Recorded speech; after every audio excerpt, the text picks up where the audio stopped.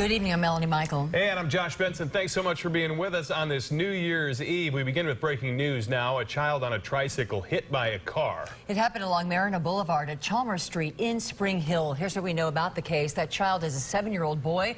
Troopers tell us he was crossing the road with his father and his sister when he entered the path of a Honda Civic. That crash left this boy with serious injuries. He is being treated right now as we speak, flown to St. Joseph's Hospital for treatment.